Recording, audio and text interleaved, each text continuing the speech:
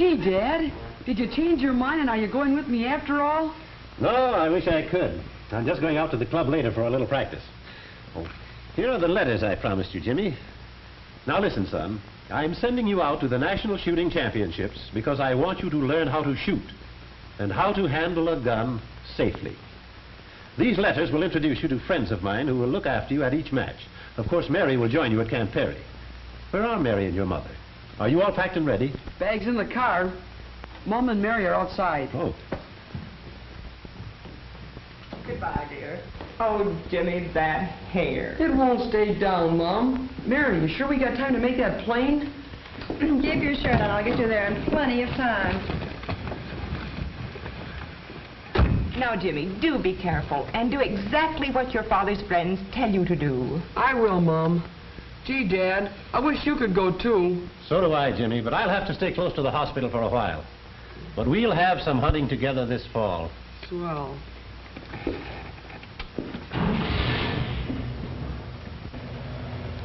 Bye. Here we are over the Mecca of all trap shooters, the home grounds of the Amateur Trap Shooting Association at Vandalia, Ohio, where the Grand American Handicap Tournament is being held. Once a year, contestants flock in here from all corners of the compass, singly and in teams. They come by train, by trailer, by automobile and airplane. Here, railroad presidents and bank directors stand shoulder to shoulder with mechanics and clerks on an equal footing of good fellowship and good sportsmanship in this most democratic of sports. One of the letters given to Jimmy by his dad was addressed to Ned Lilly, winner of the many trap shooting championships. Here are Ned and Jimmy now. They're coming out to one of the practice traps where they won't be disturbed while Ned gives Jimmy a few pointers on how an expert handles a gun at the traps. Jimmy learns from Ned the rules of safety and courtesy followed by all trap shooters. Keep the muzzle of the gun pointed where it should be pointed, above the trap house and away from fellow shooters and spectators. Load it only when you're ready to shoot. Carry it with the breech open when not in firing position.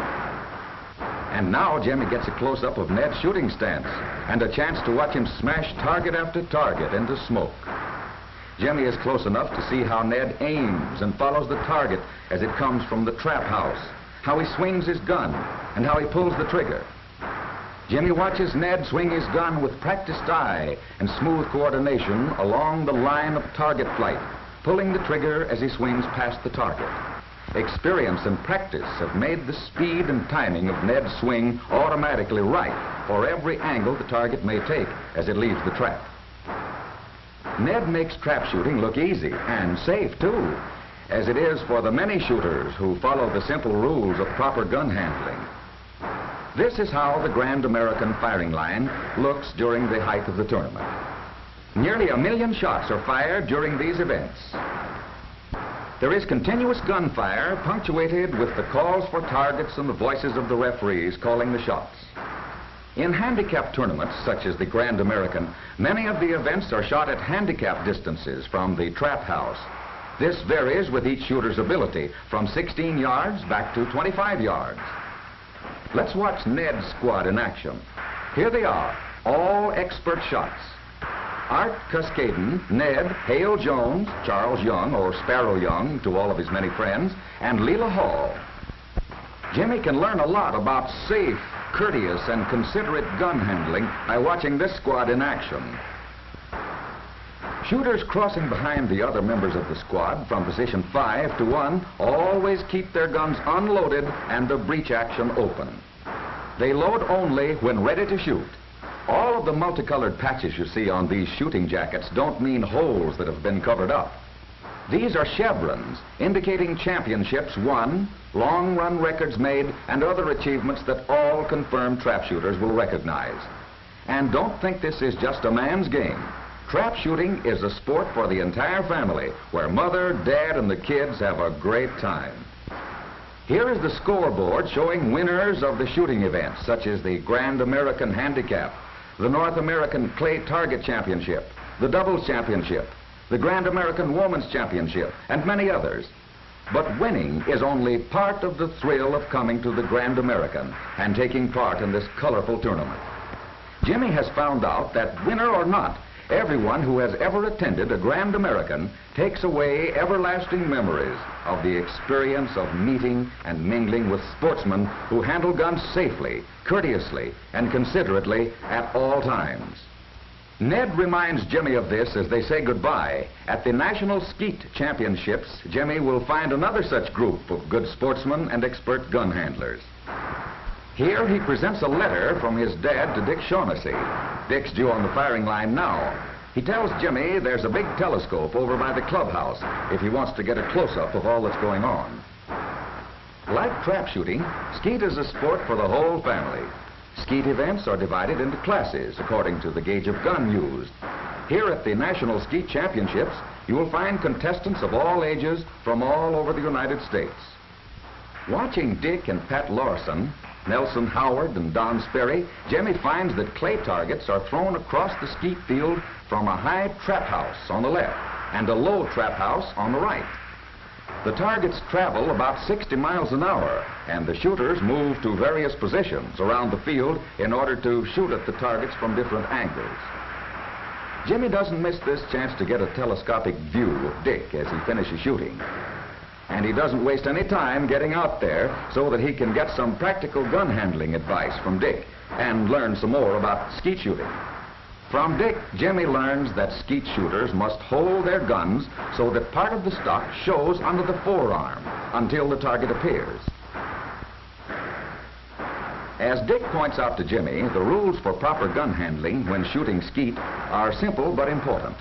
Load only when standing at the shooting position ready to shoot, and always keep the muzzle of your gun pointed in a safe direction.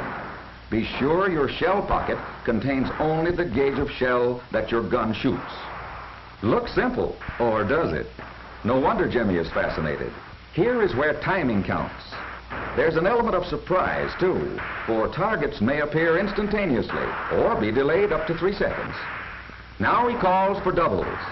As he raises his gun, he is already pointing the target going away. See those targets smoke? Notice how he follows through so that he is always leading the target, even after he's pulled the trigger.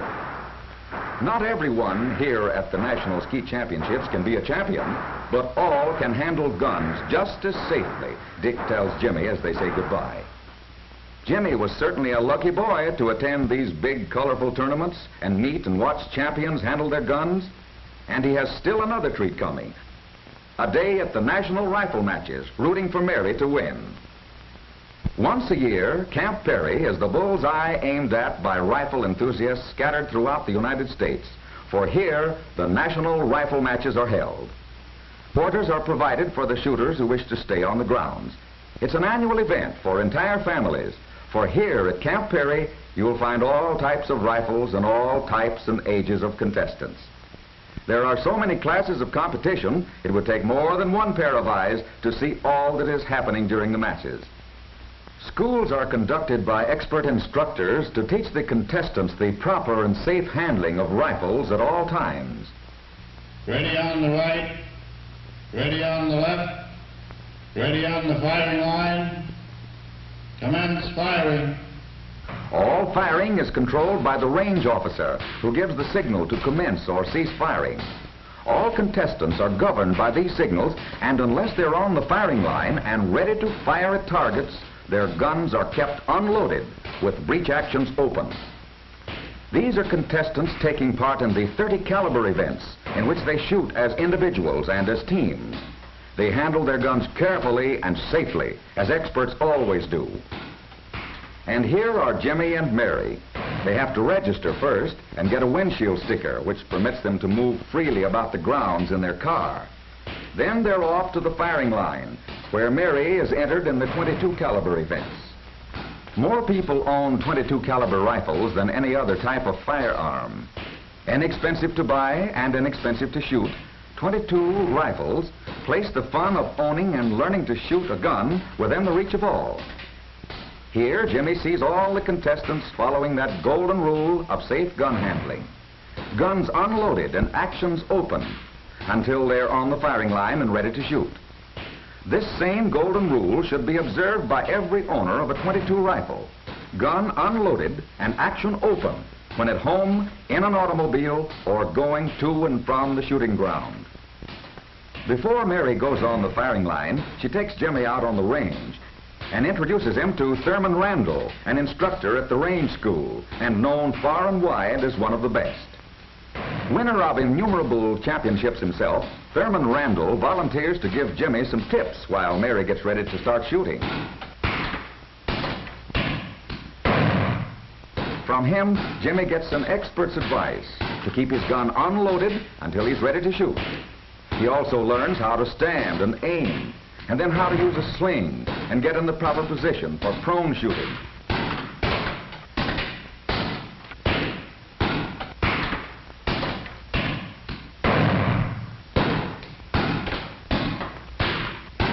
And how and when to load, how to sight, and how to squeeze the trigger while aiming.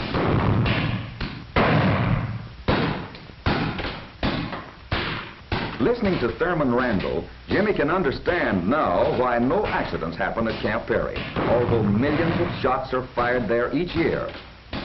And now he hurries off to find Mary, and does find her on the firing line in the small bore event she has her heart set on winning. She takes her time and puts one in the X-ring in the middle of the target.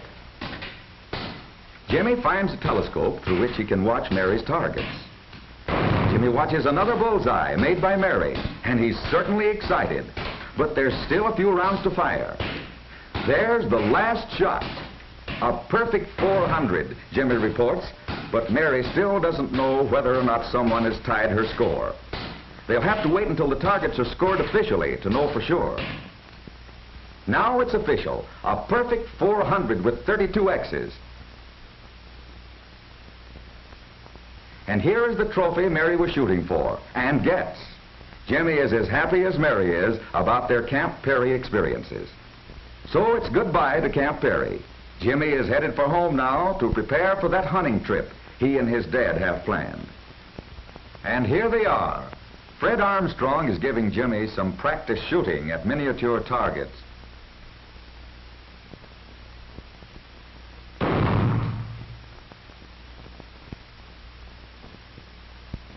Until Jimmy's dad shows up with his new field gun and invites him to try some targets thrown from a hand trap.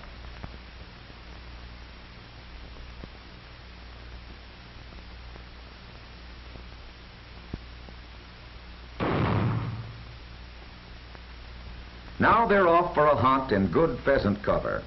Jimmy is careful to watch his dad and to keep his gun unloaded and in its case too, until they're ready to start hunting. These hunting dogs, one a setter and the other a pointer, know what's coming. They are impatient to get started. Jimmy and his dad and the guide wisely let the dogs start hunting before they load their guns. While they're loading, each is careful to have the muzzle of his gun pointed safely away from the others. Muzzles up, guns on safety, and pointed correctly away from the others of the party. There they go after the dogs. Jimmy has learned to unload his gun before crawling through or over fences. Heads up! The dogs are on point. Ready, Jimmy and Dad? There he goes! Right, Jimmy, it's your dad's bird. And he got it, too.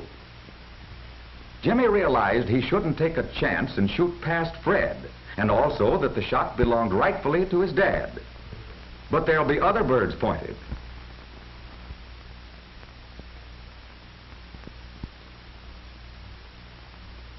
Here's an example of another courtesy of the field which Jimmy learns. When meeting other hunters, it's good hunting manners and a safe practice to unload your gun. Another rule that Jimmy learns is that when lunchtime comes, guns are unloaded to guard against accidental discharge. Hunters are constantly reminded of the rules of safe gun handling by such posters as these. Well, it's been a great day, and back they go now to their car. It's been a day of real sport.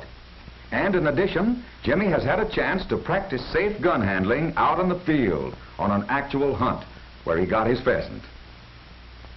Guns are unloaded and cased, and so back to camp, tired but contented. already looking forward to tomorrow's duck hunt. Next day, off to the blinds for a crack at the morning flight.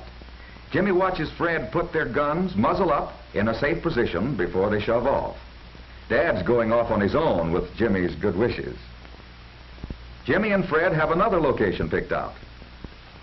And now their decoys are set out, the boat is grounded in the blind, and it's time to load.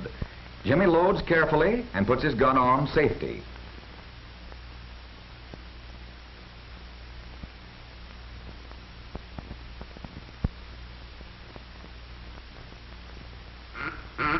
Ducks are flying, but they're all too high. While Fred tries to call them in, Jimmy remembers that shooting at high ones just spoils the sport for everyone shooting near him. But here come some. Jimmy waits, ready to shoot from a kneeling position as Fred calls them in. And now, Jimmy gets one. Jimmy's gun goes back on safety as Fred's big black Labrador Retriever goes out to bring in the bird. This is one of the biggest thrills Jimmy has ever experienced, and the Retriever looks like he was enjoying the hunt too. But all hunts have to end. Guns are unloaded before they go out to pick up their decoys. And as Fred pulls back to camp, the guns rest muzzle up back where they're in a safe position and where the barrels cannot be fouled with mud. Jimmy's next hunt will be for big game. Here they are up at the Preston Big Game Cabin, deep in the North Woods. Jimmy's going out to do a little practice shooting, first with his .22 and then with his new big game rifle. Plinking with the .22 is fun, but Jimmy's impatient to get in a few shots with his new high-power rifle. Here it is. Fred instructs him how to load and aim.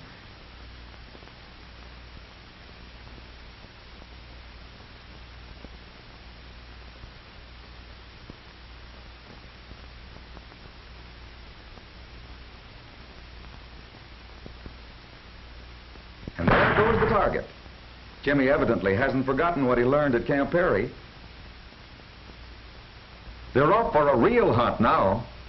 Jimmy learns that it's important to know how to load and unload a big game rifle quickly and safely, knowing at all times that the muzzle of his gun is pointed safely, and also that the cartridges are placed only in the magazine and not in the chamber until he's ready to shoot. Jimmy sees how muzzle conscious these men are, although there are no loads in the gun chambers. They are extremely careful every step they take to keep their guns pointed away from the other men on the trail. He is reminded that these safety posters are not just meaningless parts of the scenery. Jimmy reads the poster carefully. Back at the cabin, it looks as though someone is getting a telegram. The messenger boy is calling for Dr. Preston, and he must know it's important by the way he hurries up the trail. Back in the woods, the hunters separate.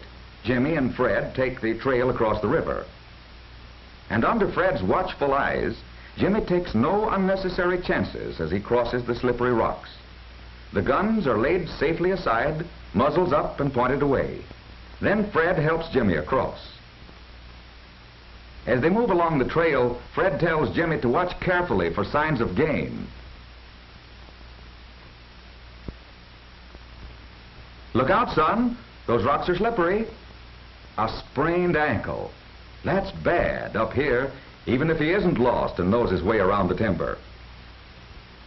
Back on the trail, Fred and Jimmy find deer signs, the tracks of a big buck. Now it's time to load a cartridge into the chamber of his gun, Fred tells Jimmy, and then carefully put the safety lever in the safe position. Although he doesn't know it, the messenger is crawling along a deer trail right toward Jimmy. Fred recognizes this as a good spot for Jimmy to wait for a shot while he makes a circling drive to try and head off the big buck. And Jimmy is certainly eager for a chance to get his deer. His gun is ready. He's watching the thick underbrush for any sign of movement. He hears something. He sees movement and the flash of something gray. But wait, Jimmy remembers that poster. He's asking himself, is it game? Be sure you know before you shoot. And it's not game. Jimmy is glad that he did wait and made sure just what it was he saw moving through the brush. Realizing this is an emergency, Jimmy sends out the distress signal of the wood. 3 shots in rapid succession, aiming at the ground to make sure his bullets will not go astray. The distress signal works. Dad heard the 3 shots, answers with 3 to tell Jimmy he's coming to him as fast as he can get there. Dad's friend heard them too and hurries off. So does Fred. Dad gets there first and looks at the messenger boy's injured ankle. Seeing that it is only a severe sprain, he reads the message which brought the boy into the woods, as his friend and Fred stand by. Fellows, I'm sorry, but I have an emergency call to return to the hospital. Jimmy and I must leave at once. Will you see that this boy gets back all right? Sure, Doc. We'll take care of him. Jimmy, I'm mighty proud of you. You've not only proved yourself to be a true sportsman, but a safe shooter. And you handled that emergency like a veteran. Thanks, Dad. It's easy to be safe if everyone just follows the simple rules I've learned. And Dad, it's been the most fun I've ever had. Next year, let's do it all over again. That's a date. Next year, we'll do it together. Swell. And next year, as always, Jimmy will remember the experience of meeting and mingling with sportsmen who handle guns safely, courteously, and considerately at all times.